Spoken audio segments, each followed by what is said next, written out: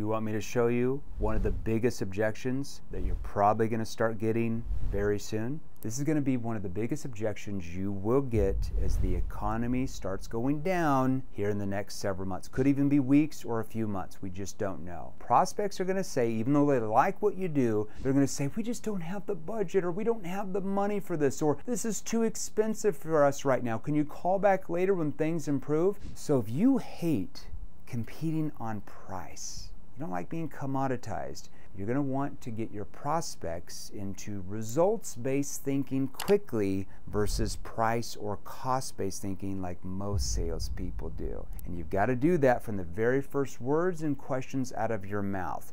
You'll say something like this. Do you want me to show you in the vibe board what to do? Come over here, I'll show you real quick. Prospect says, hey, we just don't have the money or the budget for this. Could be B2C or B2B. You're going to say, yeah, that's not a problem. So first of all, you just agree with them to get them to let their guard down. You got to say that slowly and pause. You don't want to say, that's not a problem, and start talking. You want to say, yeah, that's not a problem. Tell me, if you did have the funds, is this something that would work for you? Curious tone, okay? Now, if I'm selling B2C, probably funds. If I'm selling B2B, I'm probably going to say funding. Don't say budget. If you sell B2B, if you sell B2C or B2B, do not say budget. Do you know why you don't want to say budget? Tell me if you did have the budget. Okay, budget is limited. It is a capped way of thinking, okay? Funds or funding is not necessarily capped. It sounds like, oh, funding to start a business or funds for this. Budget is a capped word. You don't want your prospects thinking they have to be at a cap. You want them to think results-based thinking, not budget thinking. Big difference there. So I'm going to say, yeah, that's not a problem. Tell me, if you did have the funding, is this something that would work for you? Notice how I verbal paused and paced that out. Now we're going to show you how to do that in this cool little book called the NEBQ Black Book of Questions. Do you want a copy? I'm going to go over that in a minute if you want it. You don't have to get it, all right? Then the prospect might say, yeah, for sure, but we just don't have the money, okay? And then you're going to say something like this. Yeah, and I can appreciate that money might be an issue from what you told me. I guess, how do you feel you can resolve that so you can find the funds so that you can, and then you're going to repeat back what they said they wanted. Let me do that again. Pay attention to my tonality and my body language, okay? Yeah, and I can appreciate that money might be an issue from what you mentioned to me.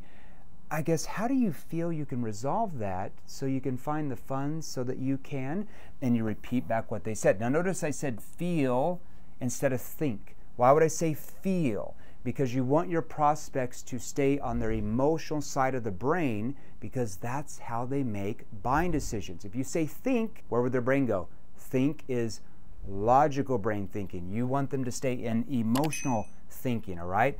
I'm asking, how do you think you can resolve that where you can find the funds so that you can, and you repeat back what they said they wanted. Notice how I'm tying in the funds and them getting the funding to what?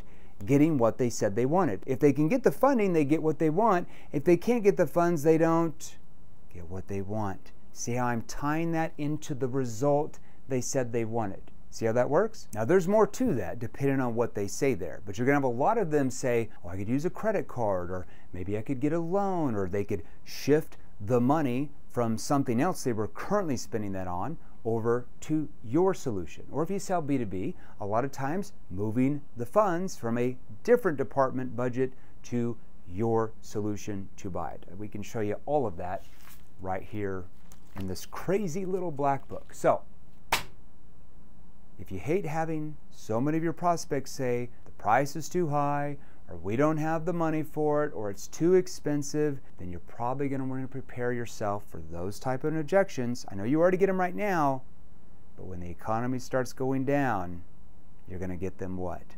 A lot more. Now, do you want to know how to deal with that and also help prevent that objection from actually happening?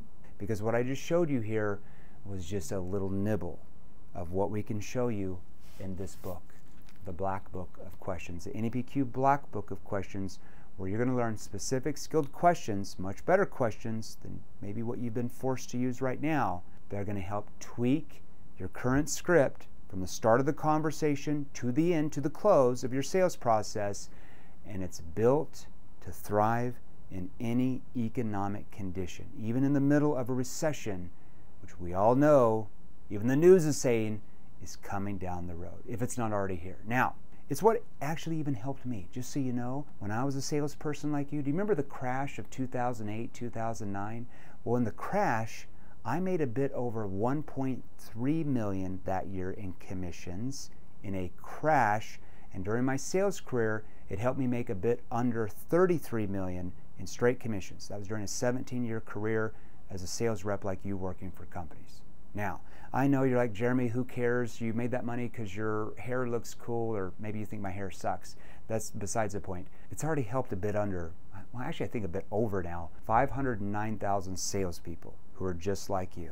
They drink water like you, they eat food like you, they have trials and tribulations like you, and in fact, that's in 158 different industries, including yours. And it's helped them become amongst the top selling reps in their companies. Many of them are now top 1% earners in their entire industries. And we're talking huge industries like yours. So do you want the book? Click the link below. Could be down here by my knees, my sides, my head. I don't know where the marketing people put all these links.